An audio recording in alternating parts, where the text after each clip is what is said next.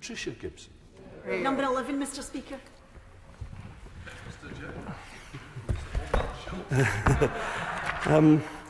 Mr Speaker, with your permission, sir, I'll take questions 11 and 16 together. Mr Speaker, our exit from the European Union has given us the freedom to conceive and implement rules that put UK businesses first. Only last week, the government announced further reforms to reduce burdens on businesses, which I'm sure she will welcome and her party. They'll help unleash innovation, propel economic growth across the whole country, the whole United Kingdom.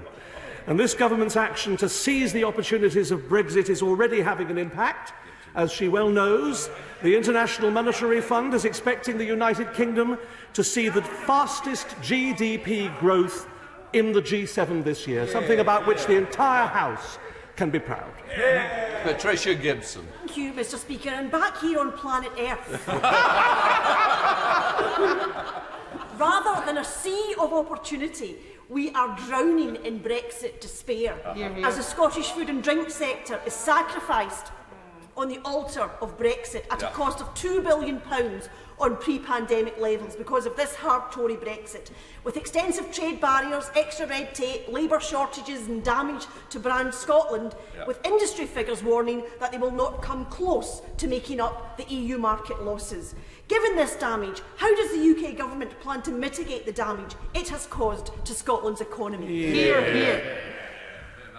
Well, Mr Speaker, our exit from the European Union provides us with positives. I know that the Honourable Lady and her party wish to focus on negatives. The relentless negativity of the Scottish nationalists really is a wonder to behold. But the fact of the matter is that the opportunity to think boldly about how we regulate gives us the freedom to conceive, gives us the freedom to implement those rules which will put the United Kingdom, that's all constituent parts of the United Kingdom, including Scotland, Wales, Northern Ireland and England, first.